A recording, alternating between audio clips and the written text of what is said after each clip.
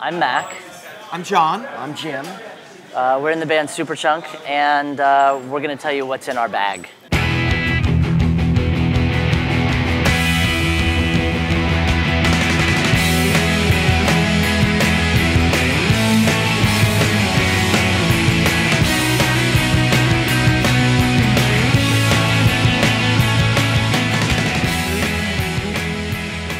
We are in San Francisco, so I got a documentary on the black experience at Alcatraz, the Black Rock. They totally separated the blacks from the white. All black inmates was on the right and everybody else was everywhere else. So it was totally segregated. I got a Wayne Shorter record that I'm not familiar with. It was recorded in 1970, but based on the weird cover art style. It's probably released a few years later, it looks like.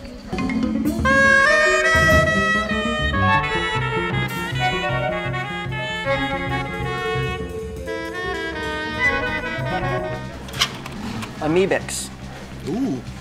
Crusty gutter punk from Is that England. late period? That's like maximum rock and roll stuff, right? I'm not sure. It is either just 3 songs, but one of them is a Rise, which was an LP. Yeah. So it might be that it's, I don't know what it is. Get off your knees.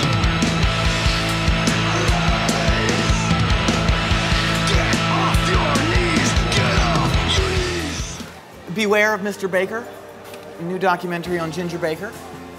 I've seen it a couple times and it's great.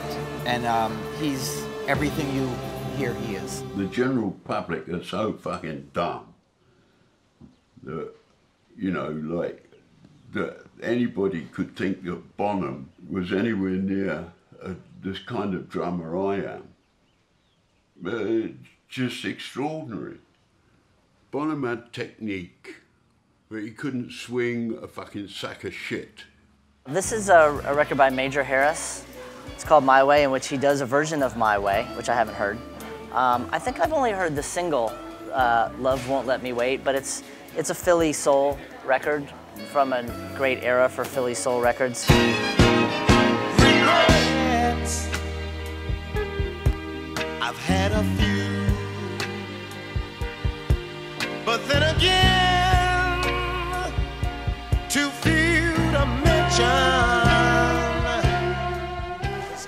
Leonard Bernstein conducting Mahler's Second Symphony, one of my favorite symphonies, and I have probably 6, 7, or 8, performances of this. But this is Leonard Bernstein, who was he was a speaker at my college graduation, and he handed me my diploma. Wow. And then he died. He died shortly thereafter.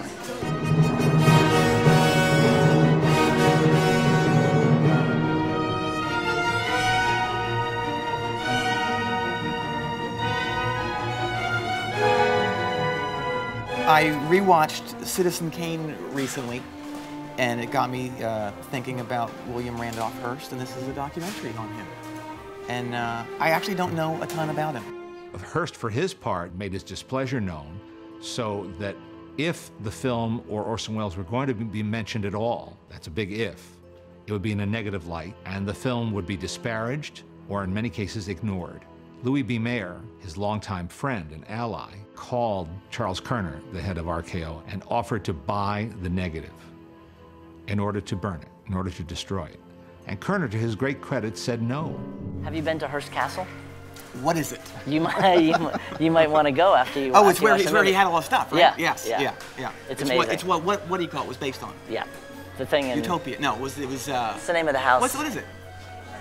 Xanadu. Xanadu. This is a Battalion of Saints record that I don't have, but the only time I ever saw Battalion of Saints was here in San Francisco.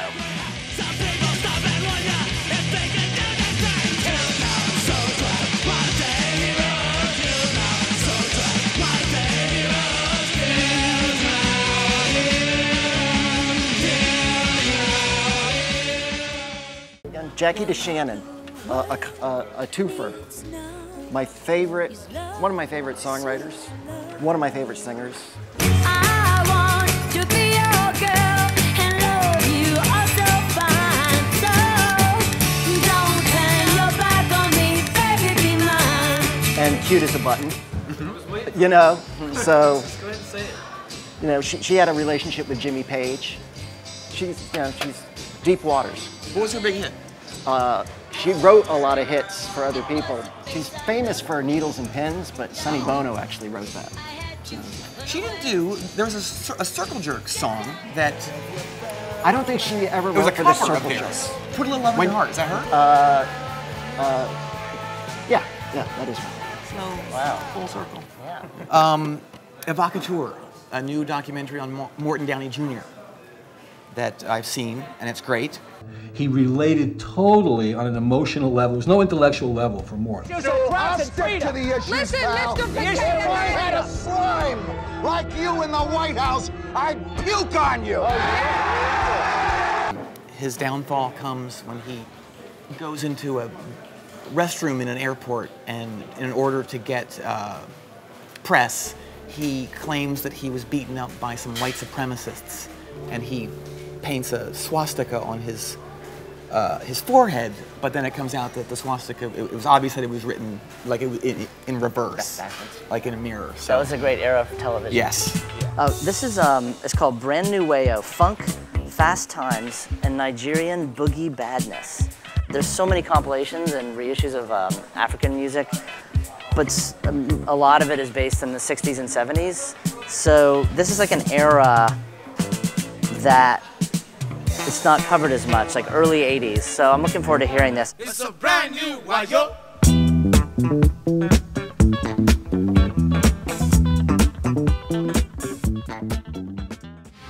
Gore Guts, new release, technical death metal from Quebec.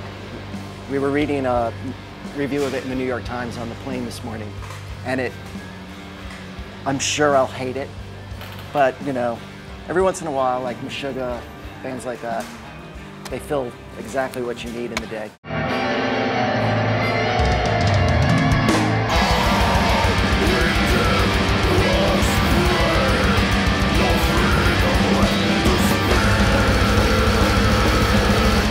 This is a copy of Off the Wall by Michael Jackson.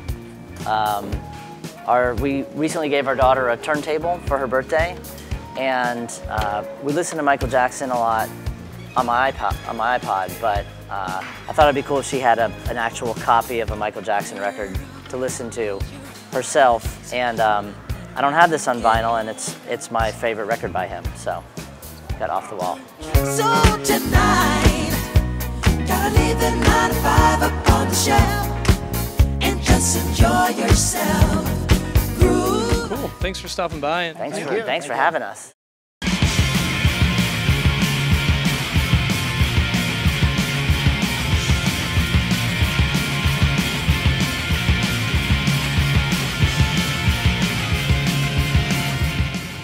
Amoeba.